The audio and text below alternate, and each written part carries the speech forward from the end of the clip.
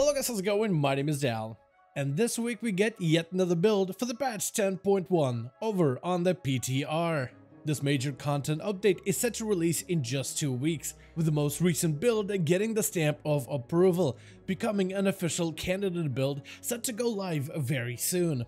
This newest PTR update features even more massive class changes, with a new global class-wide adjustment to improve the gameplay experience for many healing playstyles. New PvP gear has also been added into PTR, with even more support for open-world PvP content. This week features many class updates, with major healing increases, tier set changes, and PvP-specific revamps. If you're planning to return for the patch 10.1 and are trying to find your next main going forward, then this video is going to go over all of the newest and the most impactful class changes from this most recent build, to keep all of you informed about how our favorite classes are developing so far. But right before that, most of you guys watching these videos are still not subscribed. However, the more of you remind, the more of you do, so let's keep it going. Subscribe to the channel and ring the bell if you're watching these videos anyway, especially if you want to get more regular content regarding all of the newest Dragonflight updates and changes going forward. First of all, before we dive into class-specific changes, patch 10.1 is going to increase everyone's stamina globally by 25%. This means that every class natively gains additional health.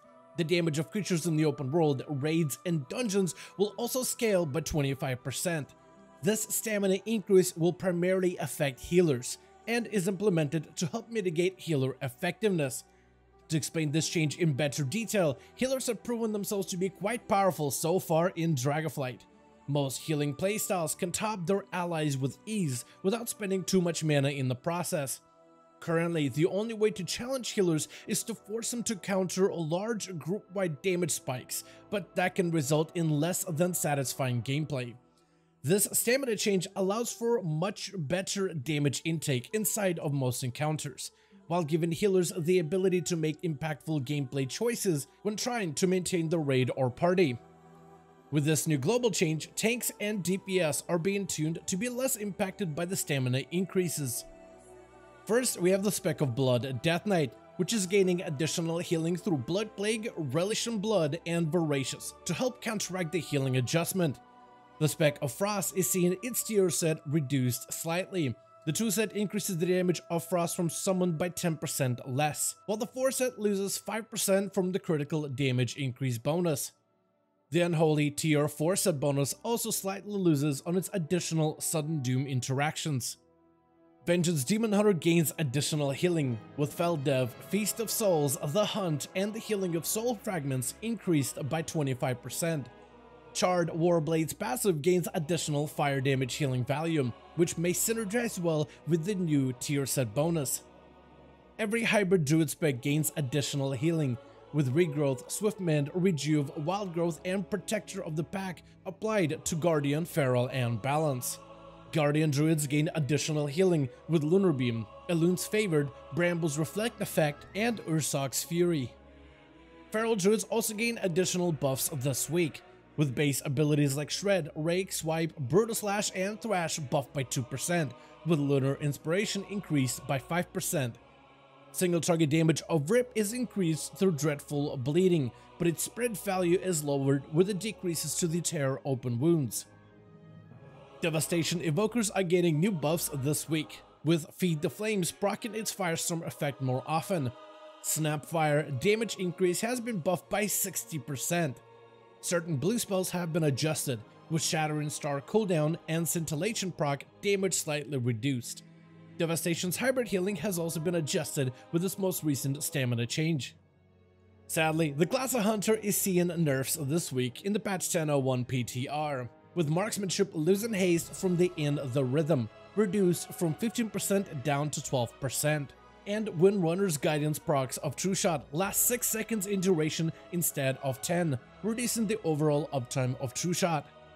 Survival Hunter 10.1 tier set has also proven to be quite potent, and it's losing both the Kill Command and Wildfire damage procs from its 2 set and the 4 set bonuses. Brewmaster and Windwalker Monk's hybrid healing has been upgraded, with most healing effects increased by 25% to counteract the stamina increase. Brewmaster in particular gains far more value from Celestial Fortune, increasing its effectiveness by 15%. Protection and Retribution Paladin's healing has also been increased, with Flash of Light and Ward of Glory adjusted to the new stamina values. Protection gains additional value from Moment of Glory and Bulwark of Order absorption effects, and Light of the Titan's periodic healing increase. The spec of Shadow Priest gains additional healing, with instant cast effects like Power Word Shield, Renew, and Prayer of Mending buffed by 25%, and with Flash Heal increased by 50% instead.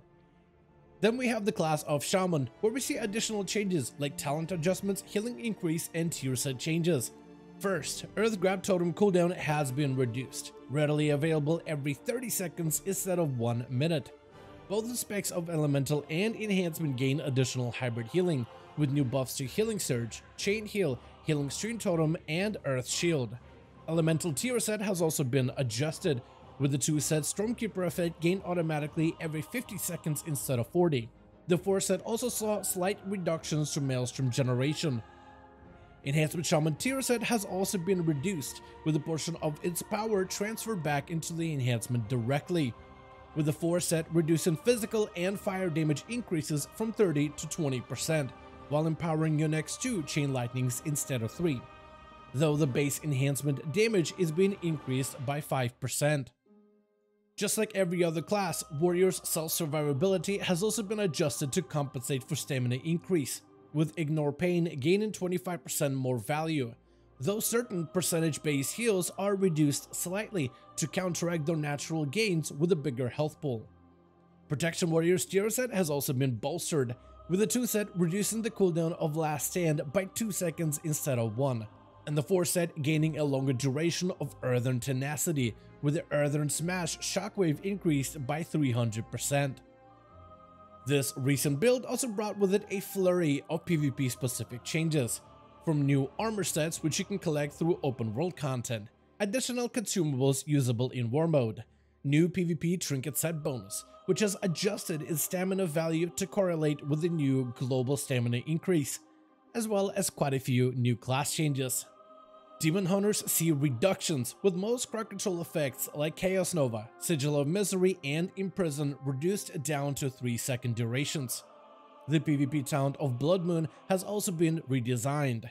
Consume magic affects all enemies near your current target, generating a lesser soul fragment. Each effect consumed has a small chance of upgrading the soul to a greater fragment. Just like Demon Hunters, monks see control reductions as well, with leg sweep and grapple weapon reduced down by an additional second, with Perpetual Paralysis PvP talent adjusted, reducing the range of paralysis by 5 yards, but increasing its secondary target range within 10 yards of your primary target. The class of Rogue has seen quite a few changes for PvP this week, with a mixed bag of talent adjustments. Dagger in the Dark has been redesigned. Previously, stalking your target in stealth increased the vulnerability to your next ambush, stacking up to 40%. This new version causes the enemy to take damage from all of your sources, not just ambush. The debuff will last for 10 seconds after your opener, and the maximum damage taken is increased by 12% instead. Veil of Midnight has also been redesigned, where a Cloak of Shadows allows you to remove harmful physical effects like bleeds and certain slowing effects, and grants you an increased dodge chance similar to evasion. Maneuverability has recently been downgraded, reducing the cooldown of Sprint, but also its duration down by 50%, which makes this talent decent if you ever need a quick burst of movement, but this iteration seems like a weaker version than the ability to break slows and rooting effects. Dismantle disarm duration has also been reduced down to 5 seconds to match every other class. And the Subtlety Rogue Distracting Mirage PvP talent slow has been increased by 60%. Finally, we have Warriors, where Shockwave duration has been increased to 3 seconds within PvP, making it far more usable. And Disarm duration has also been reduced down to 5 seconds. Fury Warriors PvP talent of Death Wish has also been adjusted to make it more playable. The talent has a shorter cooldown of only 4 seconds. Each stack of Death Wish increases damage done and taken by 10% per stack, with the stacking up to a maximum of 5 times. This change allows you to reach maximum stacks of Death Wish far quicker, giving it a little bit more usability within PvP content, as long as self-survivability isn't your primary concern. And for now, that's going to be all of the newest class changes for the most recent patch of 10.1 over on the PTR. I want to thank all of you so much for watching this video and hope you guys enjoyed. Let me know your thoughts in the comments below. Have you picked your main going forward for the patch 10.1, or are you still searching? And which classes are currently on your radar as a potential main candidate? Let me know all your thoughts in the comments below. As per usual, if you guys enjoyed this video or found it informative, go ahead and give it a thumbs up. I would very much appreciate it. And as always, in the description of every single video and live stream, we have a link to our Discord community channel. Probably the best place to reach out to me directly in case you want to let me know what you thought about this video or hang out with the rest of the community to discuss some of the upcoming changes. Join our Discord to become part of the community. But otherwise, thank you all so much for watching this video. I do hope you guys enjoyed. Let me know all of your thoughts down below. And as always, I'll see all of you guys in another video.